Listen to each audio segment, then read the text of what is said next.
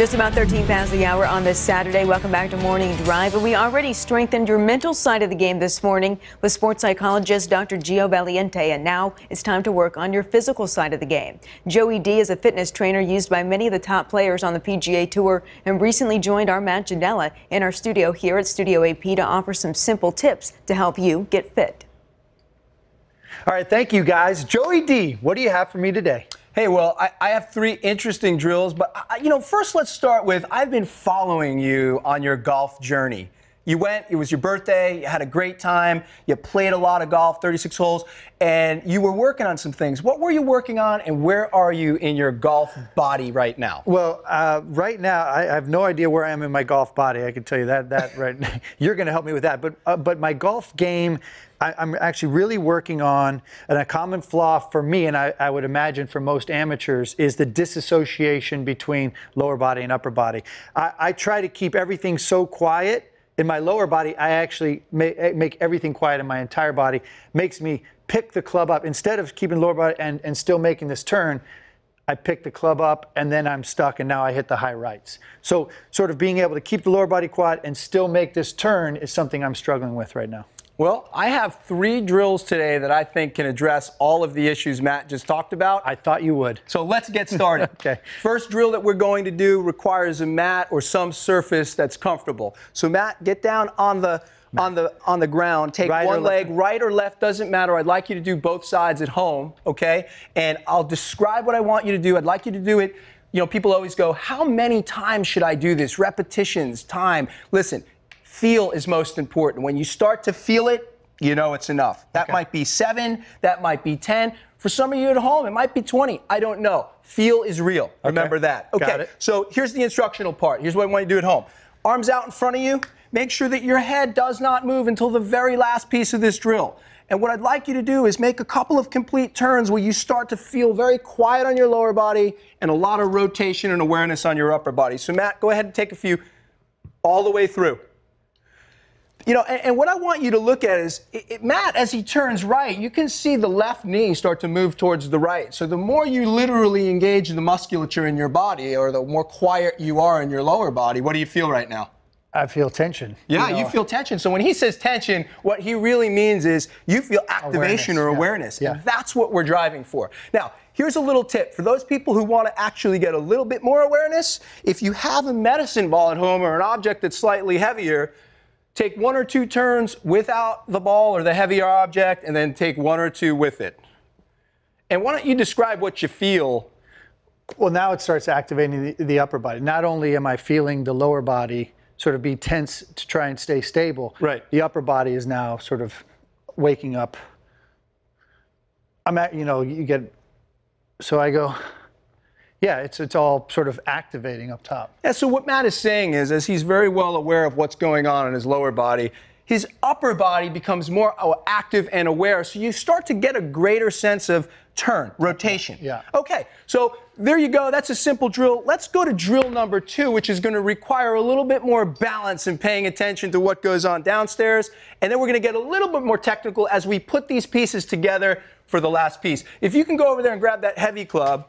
What I would like everybody to do at home is, if you don't have a heavy club, that's okay. This works very well with just a regular golf club. So what I'd like you to do is start with the club up in front of you, okay? And then keep your arms connected, because you want to have a good pre-set up routine, even in your golf body work. I want you to actually take 1 step forward, drop the club down as if you were going to take a swing, right? A practice swing, and then put all the pressure with the right knee flex and spine angle on the front leg, because this is how you create good awareness or activation with balance. Got it. Then what I'd like you to do is put the club on top of your chest, very high up by the collarbone, without moving your head until the very end of this drill. And I'm going to actually even readjust this club a little higher on Matt, okay? I want you to create a full and complete backswing. With a toe wow. With all of the weight, remember, to the front of the body. And then go ahead and turn all the way through. Right, and do it again. Now, for those people that want to challenge themselves even more, I'm going to actually walk over to the other side over here. And what I want you to focus on, right? I want you to focus on, come on down here with me, is look at Matt's foot. This is very advanced, but I think you'll really appreciate if you need this drill to be a little bit more intense. Go ahead, Matt. Go all the way through that drill, and let's see what we feel. Okay. So you see, listen. This is not Matt not being efficient at these drills. This is the challenge that most professional athletes go through to create those beautiful, flawless swings we see on TV. But I can see where both of what you just had me do definitely is going to help teach me the disassociation I need to be able to not only keep my lower body quiet, but continue to make that shoulder turn. Yeah, and I like that. So disassociation is the word. To feel change and to make change, you have to activate the lower body. So let's go ahead with the finish. This finish requires a little bit of tubing. Any tubing will do, okay? Make sure the tubing is secured with some type of surface that you know your anchor point is not going to disconnect. Okay. Okay, so I'm going to hand Matt this band.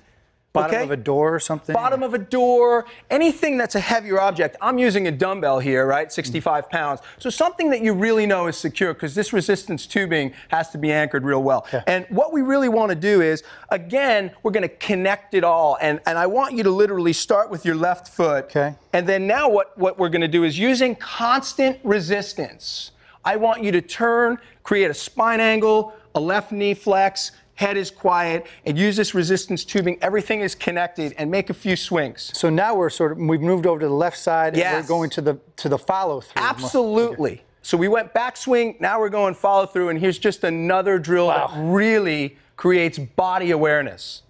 You know, we said this many times before.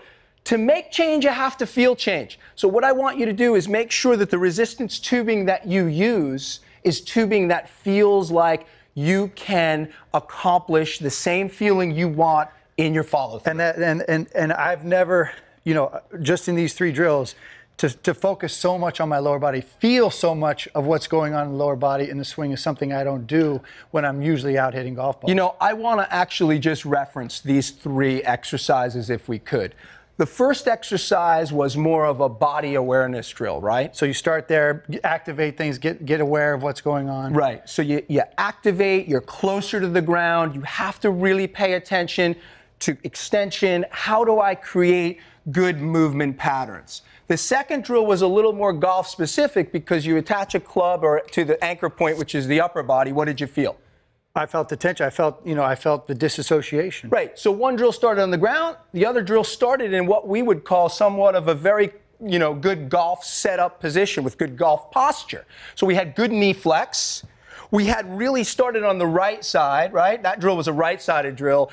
And we made sure that we had a complete turn with the head not moving all over the place. I think your golf teacher, your teaching professional, anybody you're working with would really like the fact that the head is quiet, it releases when it's supposed to, and you're really aware of what goes on. And what did you feel in the third drill?